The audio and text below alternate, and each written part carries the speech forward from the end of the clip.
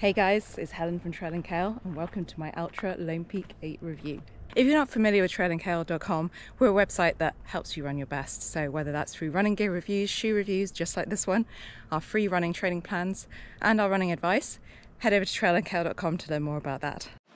So what are the Altra Lone Peak 8 running shoes for? Well, they're trail running shoes predominantly, and not just that, but they're trail running shoes designed to be capable of basically giving you grip in any terrain. I mean, if you look at the tread, it's pretty gnarly. I'd say some of the most rugged tread you can get on a pair of trail running shoes, so they're definitely designed to be worn in any environment. Another special thing about the Altra Lone Peak 8, which is similar for the majority of running shoes from this brand, is that they're zero drop. Zero drop meaning there's no differentiation between the height on the heel and the height on the toe of the shoe. So you're really running in what some people call a barefoot running style, so kind of as nature intended. You're going to end up kind of running more on your forefeet, just like you would if you were literally running barefoot. If you think about running around the house, backyard, in the garden, you always end up on that front of your foot, which is very different to how most people actually run when they're running in a pair of normal running trainers with a bigger drop from heel to toe. To help encourage that, as you can see in the footage in this review, the Altra Lone Peak 8, which is very similar to other ultra running shoes, has got what they call like a natural foot shape. So it's quite a differentiator for Altra. You can see there's loads of space in the toe box. Your toes are definitely not being cramped in there. In fact, when you first slip these shoes on, you probably feel like they're a bit too wide in the forefoot. Now, that's not to be confused with shoes for people with wide feet. If you look at the shape of these shoes, they're only wide in the toe box. They're actually quite snug fitting in the midfoot, and that's by design. So just a few more key stats before I head into what I love about this shoe and the areas I think could be improved. Firstly, these are shoes with neutral support, so there's no stability or support for people who maybe have pronation issues when you run. It's very neutral. The cushioning, again, is kind of moderate cushioning, is how I describe it, so kind of middle of the road.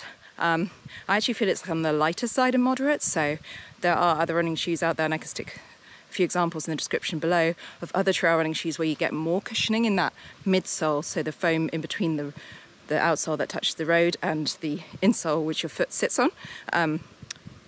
Is not as cushioned as other trail running shoes, and that, in my opinion, and I'll get into this in a minute, is a good thing, right? These are designed so that you can run and feel the trail underneath you, and if you have too much cushioning you start to lose some of that contact with the ground.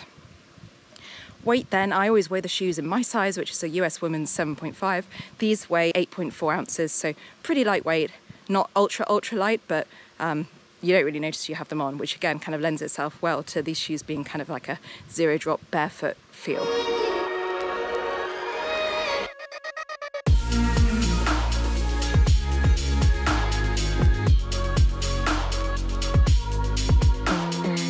So let's get on to the things I love about these shoes. So firstly, Altra is super differentiated in that they have this wide toe box and zero drop for the majority of their shoes. They do have some low drop, around 4 mil options as well, but generally zero drop, wide toe box.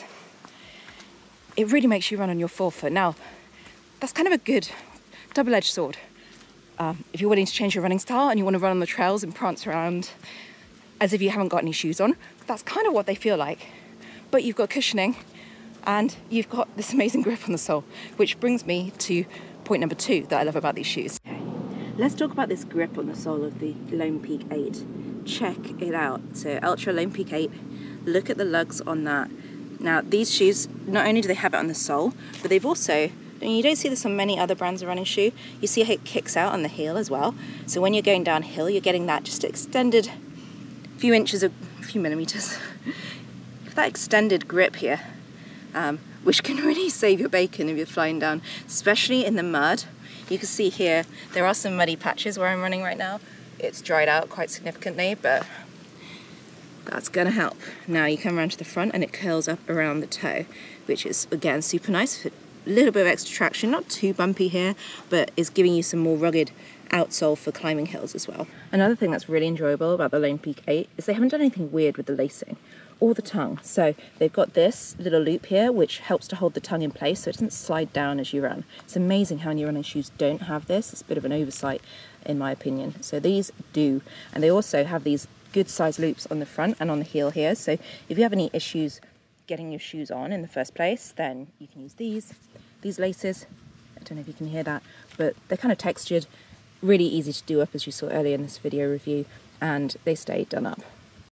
Okay, now on to some of the things I feel can be improved with the Altra Lone Peak 8. So these shoes are clearly designed, as we talked about earlier, to be run in some really rugged terrain, but they're lacking any toe box protection. You can see that, you can easily push this down here. So while there is protection underfoot, and you're not going to feel anything in terms of these sort of rocks, or smaller rocks that might dig into your sole, if you kick a rock, you're going to know about it. If you're enjoying this Altra Lone Peak 8 review, do me a solid and give it a like. Consider subscribing to our channel for more running shoe reviews, just like this one.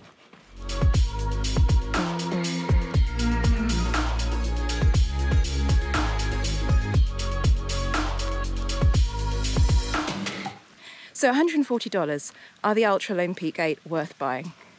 $140 is a really great price for a pair of trail running shoes with this level of protection. So yes, they are a great choice, with a caveat.